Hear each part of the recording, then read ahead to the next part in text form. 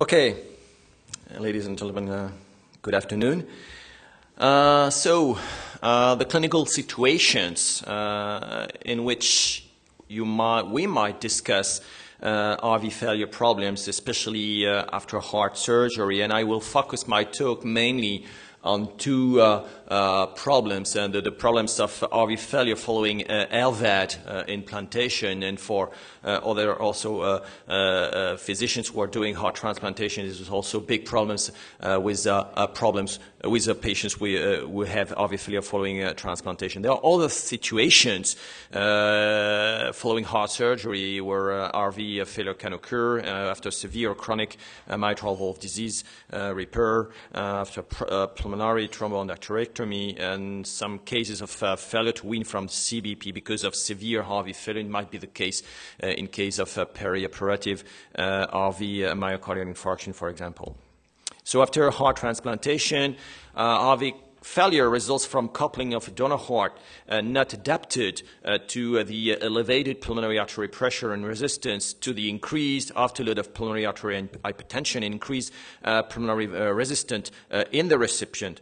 And the adaptation by the donor heart might be impaired also by ischemia and perfusion injuries associated with the organ preservation. So it will result in dilatation, ischemia and decreased contractility, and also decreased pulmonary blood flow and leftward shift of the septum, which subsequently leads to lower LV filling and reduced systemic cardiac output. Following RVAD implantation, RV failure is going to result from increased RV filling and RV preload because of the new machine which helps the LV and which it will increase venous return. There's going to be also a decrease in LV filling and also leftward shift of the septum. And also it's going to be also an increased afterload due to pulmonary hypertension and increased pulmonary resistance.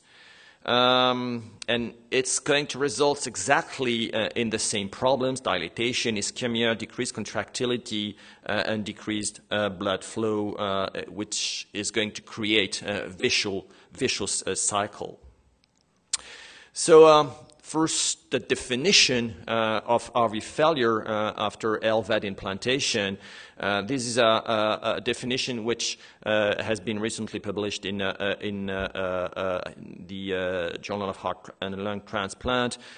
It's from a study of inhaled nitric oxide after LVAD, and actually it was a consensus definition for that study to define RV failure following LVAD implantation.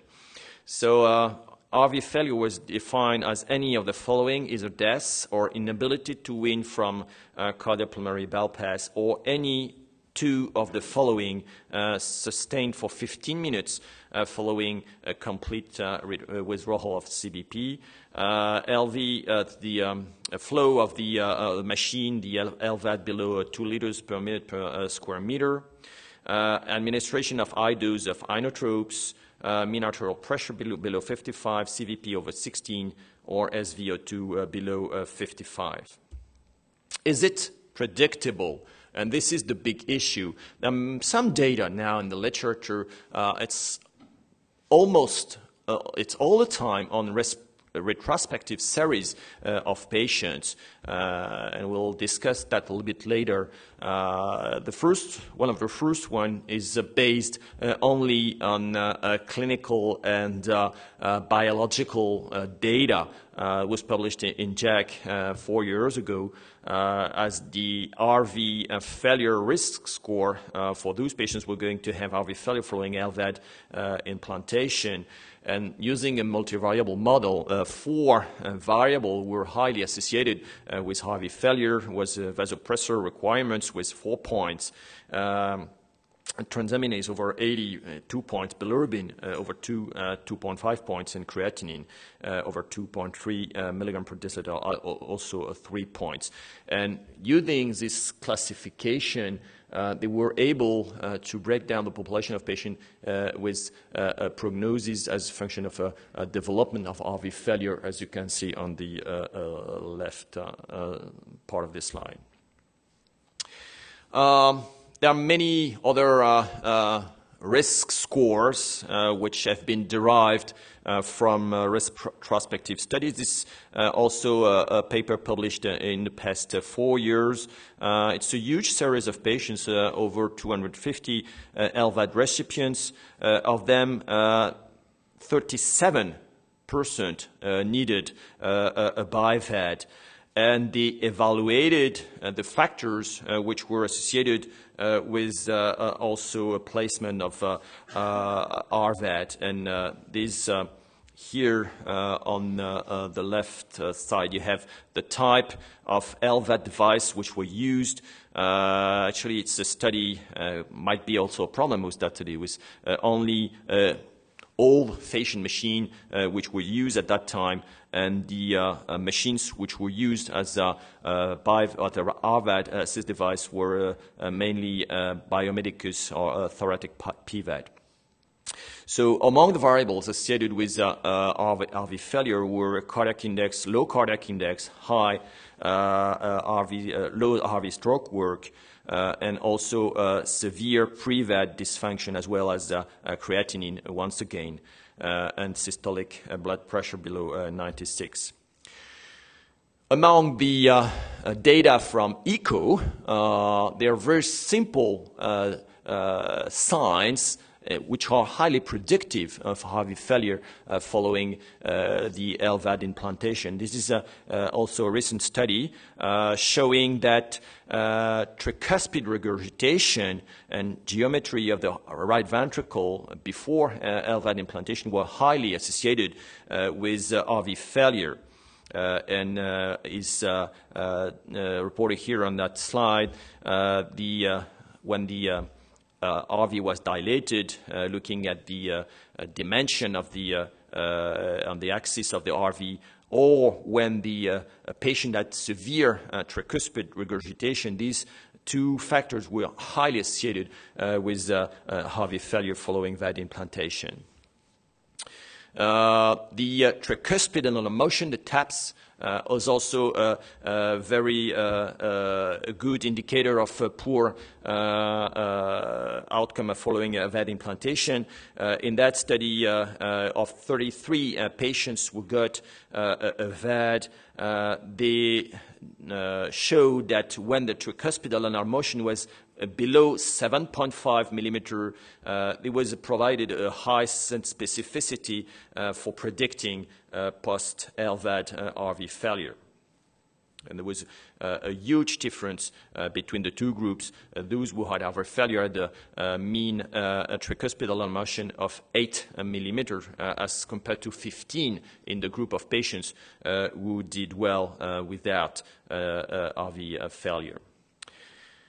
These are echo data on the right side. You might also use echo parameters from the left side to predict RV failure. This is a very recent study here, which was published this month, and the echocardiographic data here based on the LV and diastolic dimension, the LV ejection fraction, and the ratio of the left atrium dimension on the LV and diastolic diameter also predicted very nicely the outcome of the patient and the occurrence of RV failure. It was more frequent when the left ventricle was not dilated, when the ejection fraction was above 33, and when the left atrium was dilated. So these are retrospective studies. They are indicative of the outcome. Now, as you know, we have moved from pulsatile and big machines to smaller machines, and most of them are continuous flow pumps devices. So this study compared the occurrence of RV failure between these two types of system. There was no big differences between the two groups of patients surveyed, the one who got first a pulsatile pump in the late 90s and at the beginning of the year 2000, and those who got a HeartMate 2 on the second part of the study. And what they found, the author found in that study, is that the incidence of RV dysfunction was almost similar, but fewer HeartMate 2 patients required RV assist device placement and fewer required pure inotropic support. So there's kind of differences. And it's probably because for the patients who got the HeartMate 2, it was possible to increase slowly the flow of the machine within a few minutes following initiation, and probably was not as easy with the bigger machine which was discussed in that paper. Another paper, more recent paper, focusing only on patients who received the latest generation machine, the HeartMate 2. It's the big series of patients, over 480 patients in the trial. Only 6% of this population of patients received RV assist device, and some of them also required inotropes. And when looking at the predictors, we always, in the same story, renal failure, as here shown by the BUN over 39, or high CVP, or the need for ventilation following implantation also were highly associated with the occurrence of RV failure. The prognosis of RV failure following LVAD implantation, once again, graph from the study from Bob Kormos and collaborators, showing that it impacts on the survival of these patients. Those who do not have RV failure following LVAD implantation have better survival at 1 year, between 78% to below 60 in those patients who had RV failure. So now the treatment and the decision on which kind of treatment these patients should get. First line objectives is to preserve coronary perfusion through maintenance of systemic blood pressure. It is also important to optimize RV preload, to increase RV contractility, to reduce the RV afterload by decreasing the resistance, and to limit pulmonary vasoconstriction through ventilation with high FiO2. So to achieve these goals, we are going to have a whole bunch of possibilities, including catecholamines, drugs which will impact on the pulmonary circulation, optimization of volemia, and of course the use of assist device. I will not go through this slide. It's a very nice paper published 2 years ago in JACC, summarizing the medical and surgical treatment for acute RV failure, and also very good here diagram showing the different issues and different solutions to manage these patients. The drug therapies, inotropes, isoproterenol is a non-selective beta agonist, which is a positive in inotropic and chronotropic agent, which also produces pulmonary and peripheral vasodilatation. This drug is very important following heart transplantation, and most of those patients who have RV failure following heart transplantation will have a strong benefit from these drugs. Other drugs which might be used, inotrope, dobutamine, epinephrine, milbanone, and now a few reports in the literature of the use of levosimendan, which is a calcium sensitizer. I will not go through the vasodilators because it's the focus of the next talk. Just 3 slides about this medication. Here's the use of sildenafil for patients with persistent pulmonary hypertension following insertion of an LVAD, and was shown in that study that the patients who got sildenafil had lower pulmonary vascular resistance, and higher contractility than patients who did not, and this was the case as soon as 2 weeks following VAD implantation. Another study which was published a few months ago showing that inhaled nitric oxide does not provide any benefit in this population patient. This paper might also probably be discussed in the next presentation.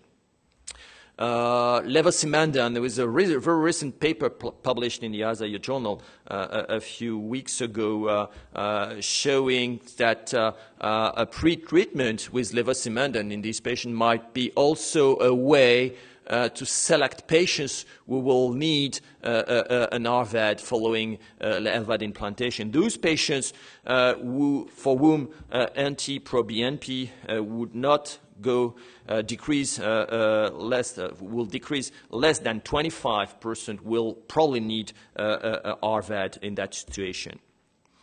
Next question, which kind of device and when?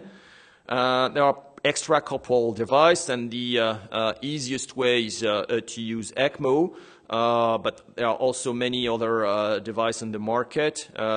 Big devices, the Abiomed, the Berlin Heart, or the thoracic PVAD, or other devices which might be available in the future. The Impella system might be adapted to the right ventricle in a system called the DEX-8.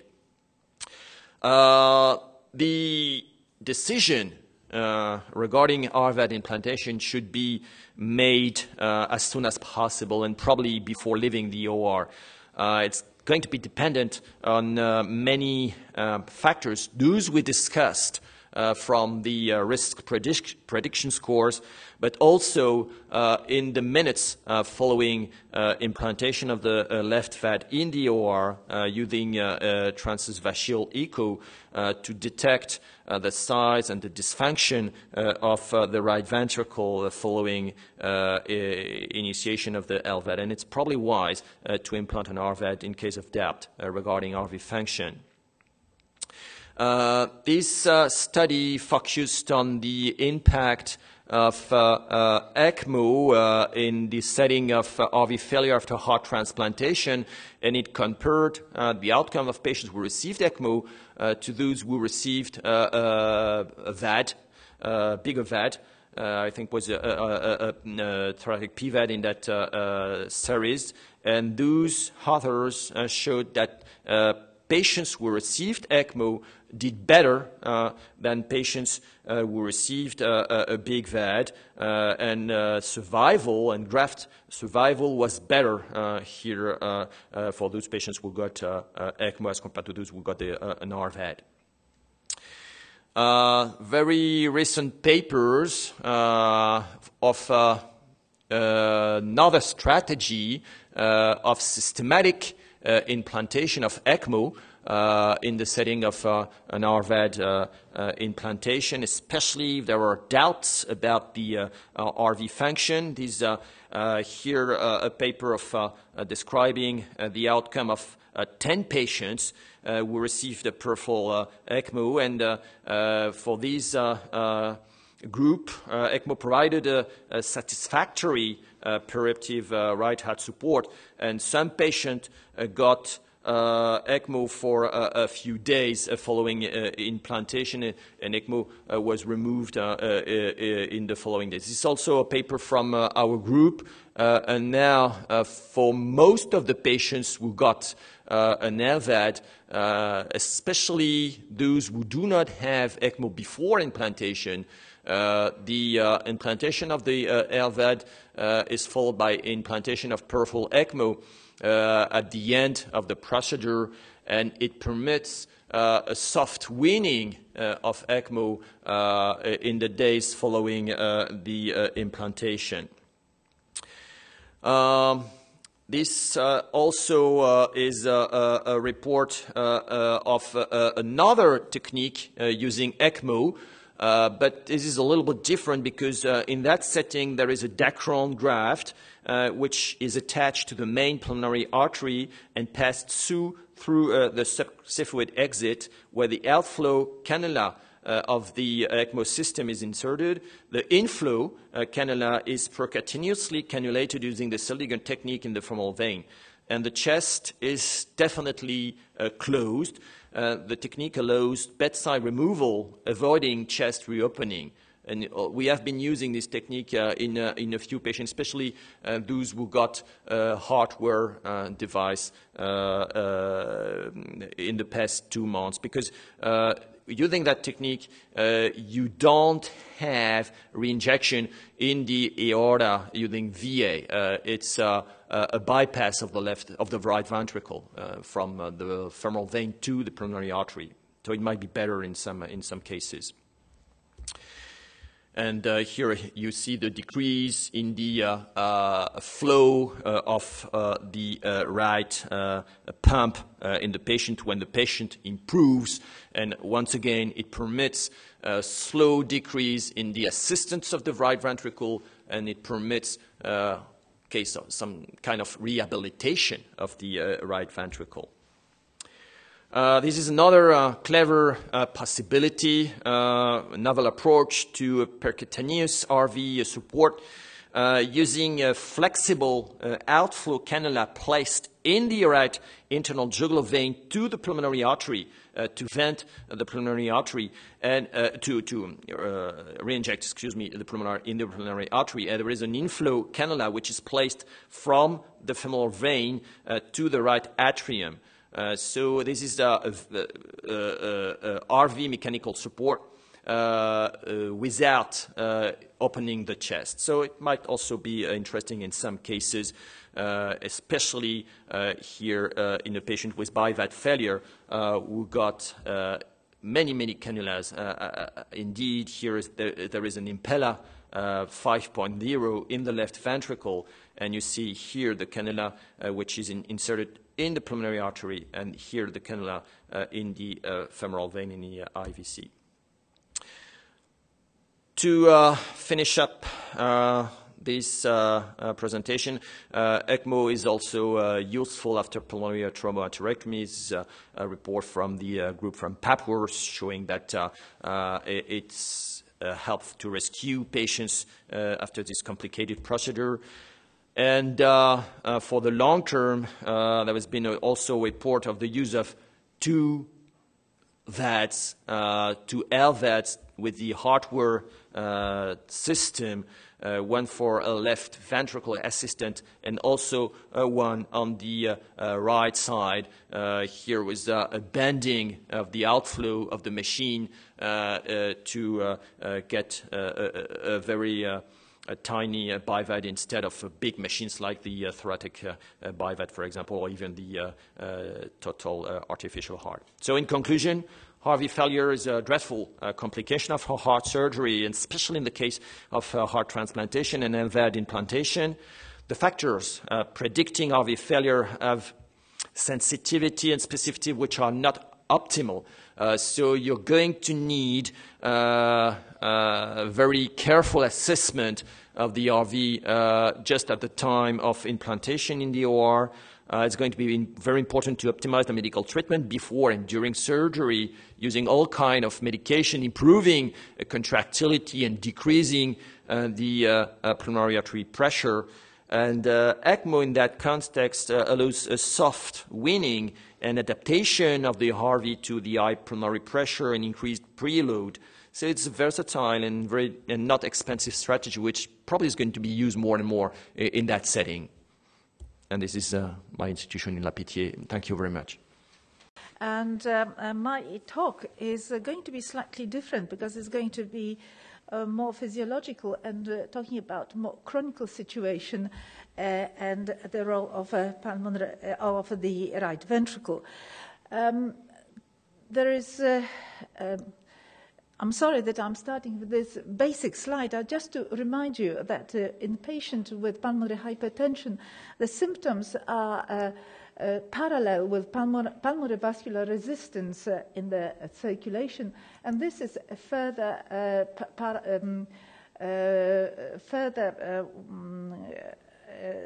with the increase of pulmonary artery pressure. This is up to the specific point. The increase is up to the specific point. Oh, sorry, it doesn't. Where the cardiac output is able to maintain the enough volume of the blood during the exercise. And this is the very important point, which is which starts the decompensation of right heart and deterioration of the patient. And practically, the survival of the patient is dependent on the right ventricle dysfunction and right ventricle failure.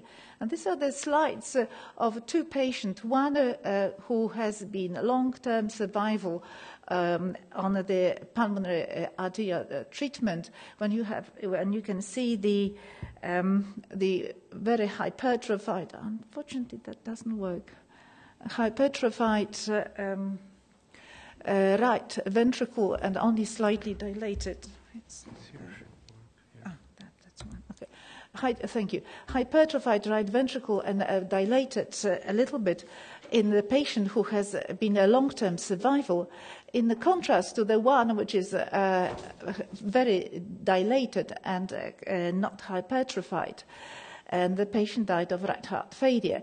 There is now some data suggesting that that type of the reaction and response might be genetically, with the genetic background. There is no doubt that the cardiac index is important, and cardiac function is important to maintain survival in patients with pulmonary arterial hypertension and other types of pulmonary hypertension. And this is the survival curve for the patient who are a non-surgical patient with a chronic thromboembolic pulmonary hypertension. And this is the UK cohort, and the patient who had a cardiac output more than 2 survived much better. Up to 2007, practically, there was no data and no studies exploring models of the chronic heart failure. There was practically models, models of the acute heart failure, and we were we didn't know what makes the chronically stressed right ventricle to fail. And it was like walking into the incurable condition. We knew that the right ventricle failure, our knowledge about right ventricle failure has lagged behind the left ventricle. This ventricle, which is less muscular, which is only restricted its role to the pumping blood through the single organ, and has not got the sort of attention of the epidemic diseases like cardiomyopathy or myocardial infarct, has been practically left behind. And consequently, there is a little attention being dedicated to the right ventricle dysfunction, and we still have got a very little information about specific molecular and cellular mechanisms which are contributing to the maintenance of the failure or right ventricle function, how ventricle dysfunction evolves, and what sort of intervention to proceed to maintain the function. In pulmonary hypertension, whereas a high pulmonary vascular resistance, we even have got a very little information about the ischemia of right ventricle. And we are not sure if it's in the mechanism of microvascular endothelial cell dysfunction, or if this is the whether the myocytes undergo apoptosis. And we only know that the shape of the right ventricle is altered, and the right ventricle stress and the right ventricle free wall thickness appear to have inversely related. Finally, we also do not know in what mechanism the end-stage right ventricle repairs in response to lung transplantation or pulmonary endarterectomy.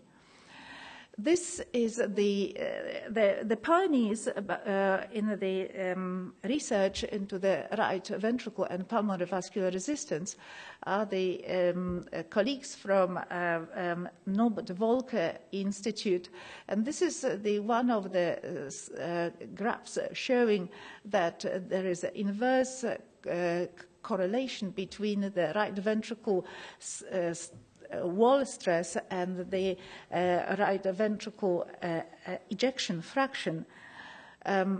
They have noticed that the patient with congestive heart failure who have no elevated pulmonary artery pressure and no elevated pulmonary vascular resistance survives quite well. And those who have got elevated pulmonary artery pressure and a degree of pulmonary right ventricle failure, their survival is dramatically reduced. In my opinion, there is only one good model of the human remodeling of right ventricle, and this is pulmonary endarterectomy, as a transplantation is not as good because we are using a degree of immunosuppression. But after successful pulmonary endarterectomy, we can see within a matter of days remodeling of after removal of a resistance, we can see the immediate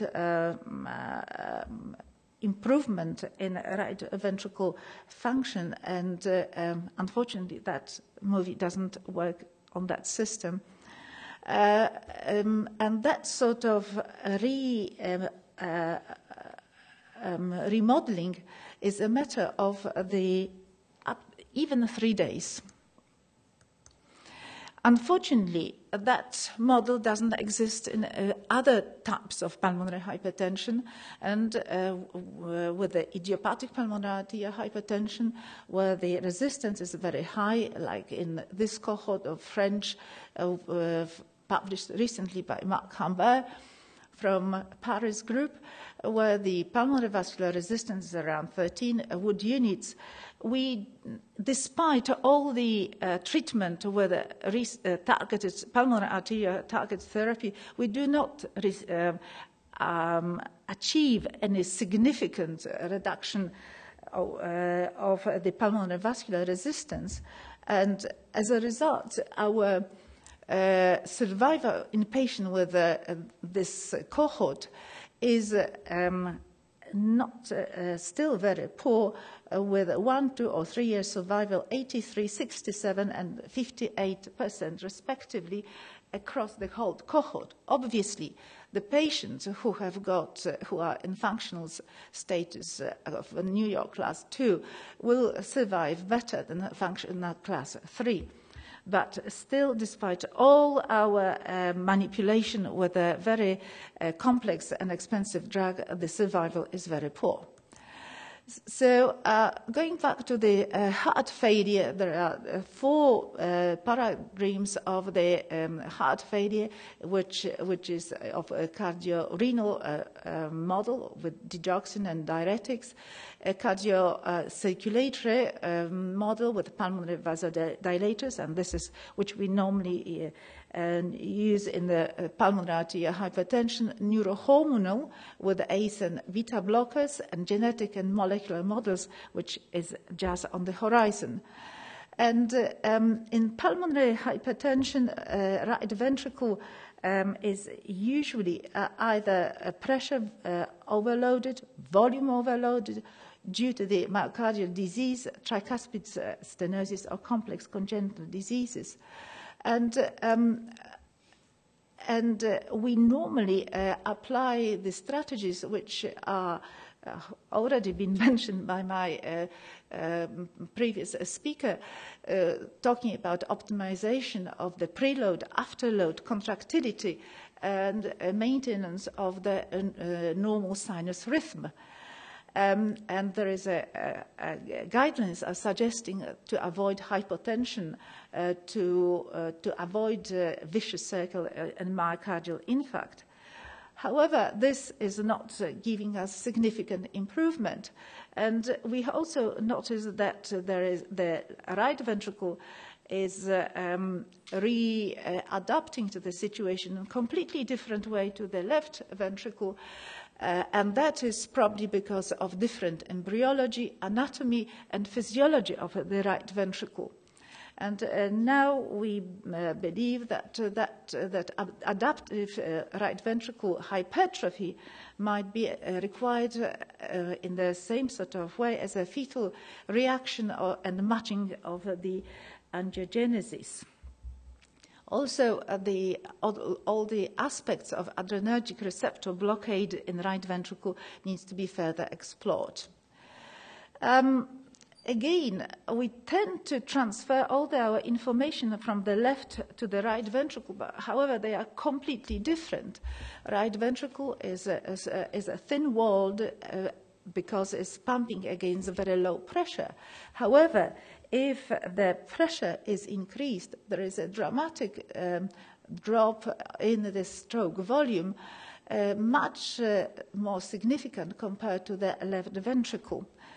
In the situation when there's high pulmonary vascular resistance and high pulmonary artery pressure, like in the idiopathic pulmonary hypertension, the ventricle is changing, not only is hypertrophied, but is changing geometry and is completely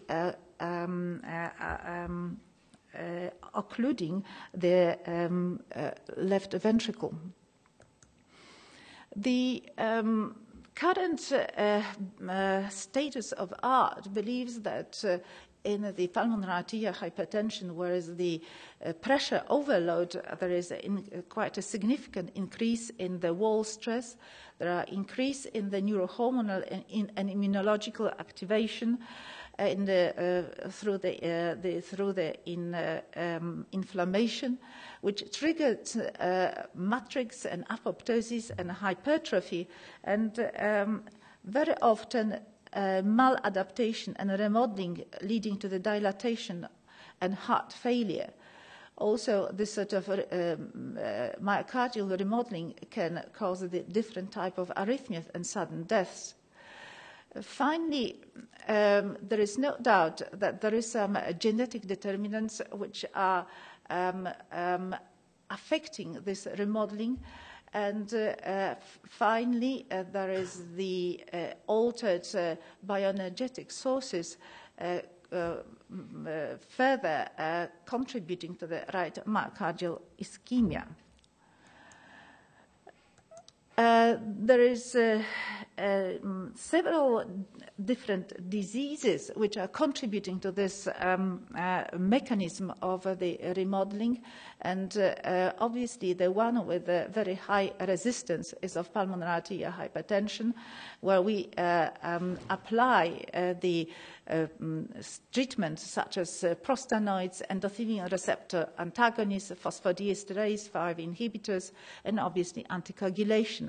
Currently, there are several other drugs which are on the way, such as the riociguat, which is guanylate cyclase stimulator, the tyrosine kinase inhibitors, such as Gleevec, and many more which are trying to affect and reduce pulmonary vascular resistance. However, this is still rather slowing the progress of disease than reversing the disease, at least in human. There are pulmonary right heart failure in the context of the cardiopulmonary diseases, where obviously oxygen and CPAP is the way treatment of choice, thromboembolic disease with anticoagulation and pulmonary endarterectomy.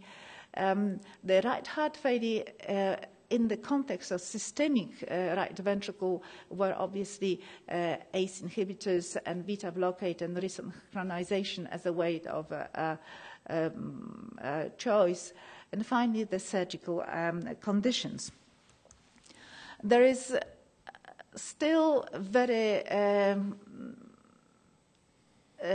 little, or it's still poor understanding of right heart management.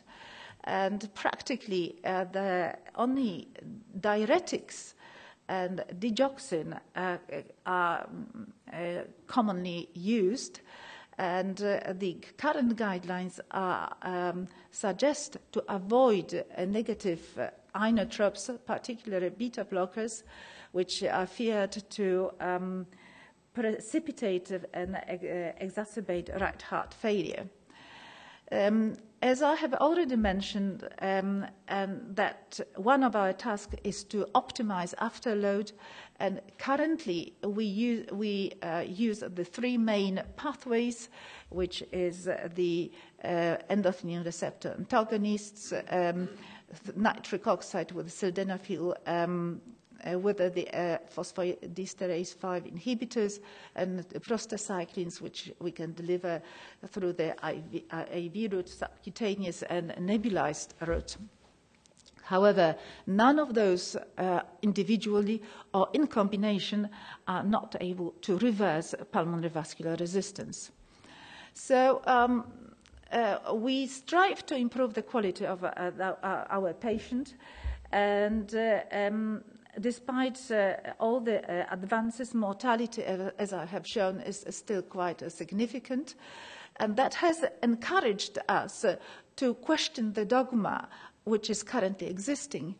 And one of the most important issues was that the chronic elevation of pulmonary artery pressure and chronic elevation of pulmonary vascular resistance is insufficient to explain right heart failure. And this has been looked into in the current set of investigations. There was quite a lot of physiological studies looking into the pulmonary artery compliance, which is contributing to that sort of failure of improvement.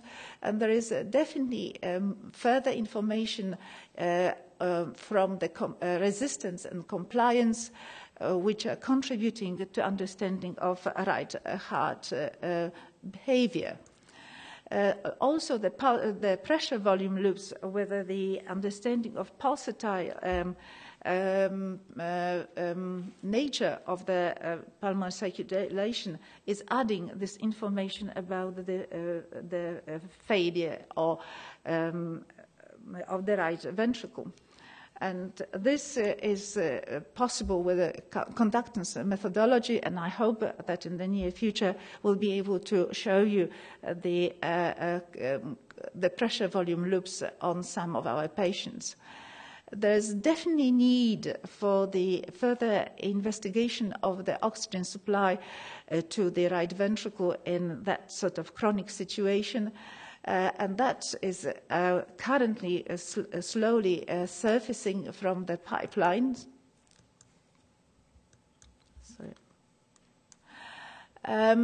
And finally, the most important currently, and discuss the association, this is association of sympathetic activation, which we know that is worse, gives a worse outcome in the pulmonary arterial hypertension. We know that the sympathetic activation is also very important in left ventricle, and the beta blockade is very successful.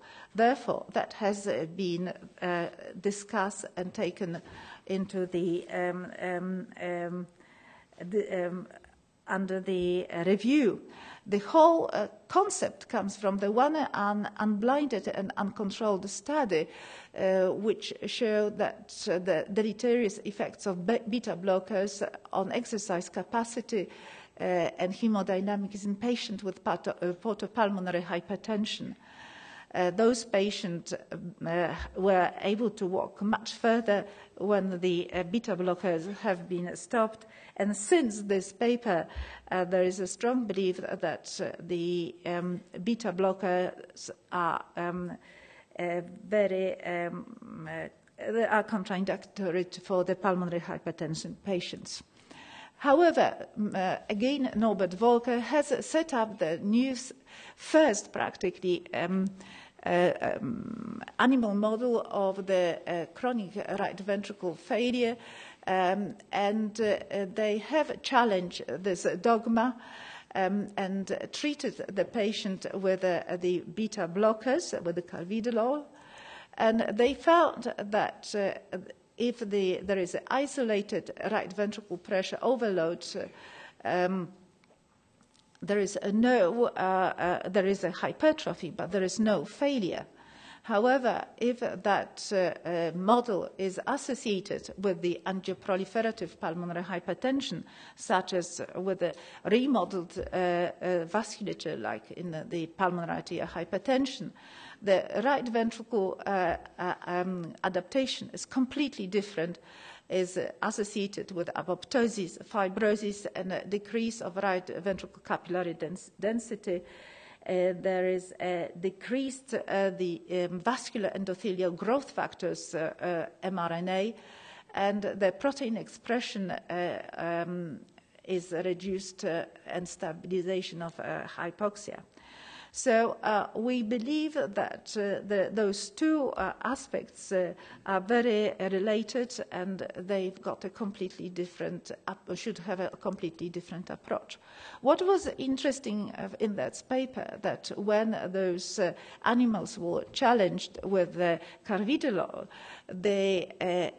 those metabolic changes have improved. The animals' cardiac output has increased despite lack of increase in heart rate, and the TAPSI was improved, and exercise endurance as well. There are some other modifications and metabolic manipulations on the right ventricle currently performing, which are showing the regression of right ventricle hypertrophy. However, this is still within the animal model. So I think that we know now that the only pulmonary artery, high pulmonary artery pressure and high PVR are not explaining right ventricle failure, and that has to be associated with some other changes in the right ventricle. So we think that we have now some bridge to this sort of incurable condition, and we think that we now have got some future plans how to investigate it. We know, and we have got quite a number of molecules to reduce the afterload, but also to investigate molecular mechanisms of the adrenergic activation, neurohormonal stimulation of right ventricle, and to apply this to the different animal models, specifically with a genetic BMPR2 mice, which is typical for idiopathic pulmonary arterial hypertension. So we strongly believe that for the pulmonary hypertension trials, we should consider right ventricle as an endpoint, or that we should improve on imaging, not only on structure, but also on function. And we should work more on the importance of adaptive versus maladaptive right ventricle hypertrophy, on ischemia and metabolic changes, and what has been already discussed more into the devices. So I think that we are improved our understanding. However, we still are in limbo with management of the right ventricle failure and pulmonary vascular resistance. However, I think that we have improved survival of our patient. Thank you very much, and I would like to acknowledge multidisciplinary team at Papworth, which has been contributing to some of those thoughts. Thank you.